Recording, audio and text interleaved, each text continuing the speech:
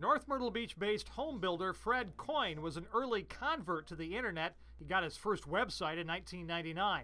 But for many years, the site was little more than an online billboard. Then he decided to add things like videos, testimonials, and a blog. About 3 years ago, we started getting, serious inquiries online.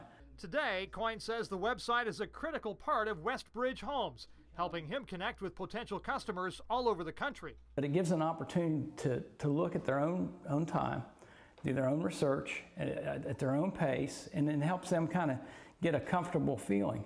Many North Myrtle Beach small businesses are doing more e-commerce.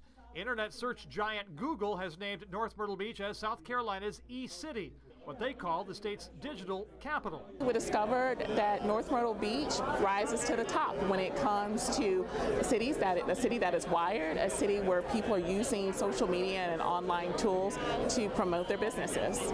The president of the North Myrtle Beach Chamber of Commerce admits he was a bit surprised to hear that his city had been chosen as the state's e-commerce leader. But he says, considering what some local businesses are doing online, maybe it isn't such a surprise. When you hear some of the background and profiles of some of the businesses we have in our community and where their customers are, it would really kind of blow you away.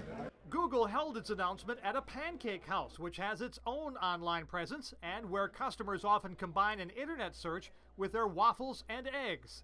As Jordan says, we live in a digital world. In North Myrtle Beach, Joel Allen, WPDE, News Channel 15.